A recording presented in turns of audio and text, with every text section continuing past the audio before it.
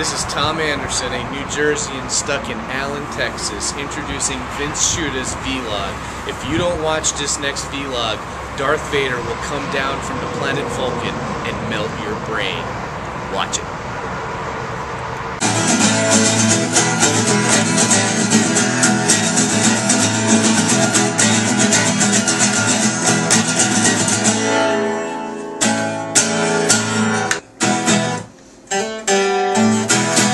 Hello again, everyone. Vince Shuta here for Shuta Multimedia with a quick question. At what point did Happy Holidays come to mean it's December and I have to say something nice, but I don't want to offend you by saying something specific? Which at least half the people take as, so you find my holiday offensive, do you? Put another way, at what point did Merry Christmas become Go Steelers? And I'll be honest, I've got friends and family who root for all kinds of NFL teams. They root for the Panthers, they root for the Giants, they root for the Cowboys, they root for the Eagles. It doesn't make me love them any less. So why, if I say Merry Christmas, should that mean I don't like you if you don't celebrate Christmas? I just want you to have a Merry Christmas. Literally, just that, nothing more. Conversely, if you wish me a holiday that I don't normally celebrate, such as Happy Hanukkah, or perhaps you want me to have a really great Panchaglana, let alone Bhakti Day or the winter solstice, I'd appreciate having a good day on each of those days. It's not a put down. It doesn't challenge my faith. It doesn't do anything but make me feel like you want me to have a good day. Next year when we say Happy New Year, is it going to offend people who believe in the Mayan apocalypse? I don't know.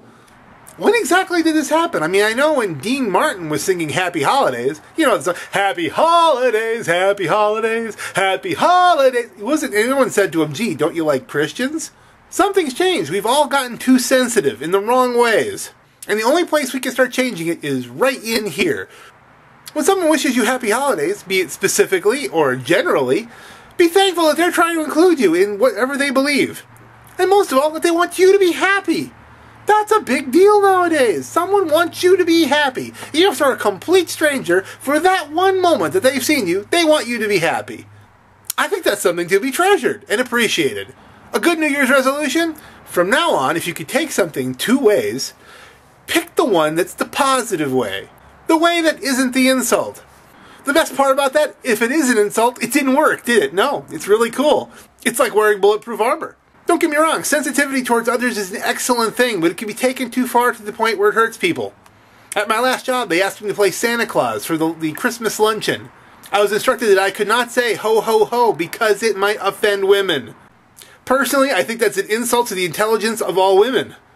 Oh, it wasn't intended that way. It was simply perfectly corporate, and that's what they wanted me to do. So I kind of muffled it, kind of faked it out. I was still saying ho ho ho, but it was through a beard, so, you know. Yeah, that's all, you know.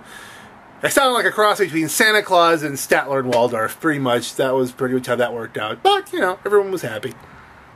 I'm Vincent Shuta for Shuta Multimedia, wishing you and yours the happiest of holidays this holiday season, in the most Dean Martin sense of the term.